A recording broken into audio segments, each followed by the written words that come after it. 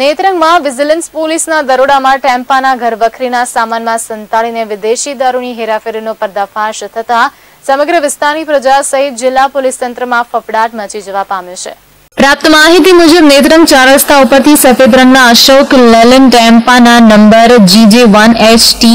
0802 માં મોટાપાયે વિદેશી દારૂની હેરાફેરી થતી હોવાની બાતમી વિજિલન્સ પોલીસને મળતા પૂરતા પોલીસ બંદોબસ્ત સાથે દરોડા પાડ્યા હતા, જેમાં નેત્રંગ 4 રસ્તા ઉપર આવેલ ભરકાદેવી આઈસ્ક્રીમના દુકાનની સામે ટેમ્પો મળી આવતા તપાસણી કરતા ઘરવખરીનો સામાન ભરેલો નજરે પડ્યો હતો, પરંતુ વિજિલન્સ પોલીસે ટેમ્પાના ઉપરને ભાગે ચઢી તપાસણી કરતા મોટા જથ્થામાં વિદેશી દારૂનો જથ્થો મળી આવ્યો હતો। દારૂ પકડાયાની જાણ વાયુવેગે પ્રસરતા નેત્રંગ 4 રસ્તા ઉપર લોકટોળા ઉમટી પડતા તાત્કાલિક ટેમ્પાને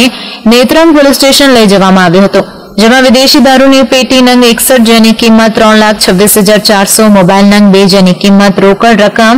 5,320, અશોક લેલેન્ડ ટેમ્પો જેની કિંમત 4,25,000 અને ઘરવખરીનો સામાન 3500 સહિત કુલ 7,63,720 નો મુદ્દામાલ પોલીસે કબજે કર્યો હતો,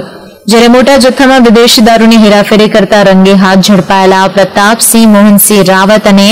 દિનેશસિંહ તેલસિંહ રાવતને દબોચી જેલ ભેગા કરી દીધા છે, જ્યારે ગેરકાયદેસર વિદેશી દારૂનો જથ્થો મંગાવનાર રમણભાઈ ગુર્જર અંકલેશ્વર ખાતે દારૂ લેવા આવનાર સહિત અન્ય એક ઇસમને વોન્ટેડ જાહેર કરવામાં આવ્યો હતો। આ અંગે નેત્રંગ પોલીસે ગુનો નોંધી વધુ તપાસ હાથ ધરી હતી। ધર્મેન્દ્ર પ્રસાદ સાથે વાસુ પરમાર, લાઈવ ગુજરાત ન્યૂઝ, ભરૂચ।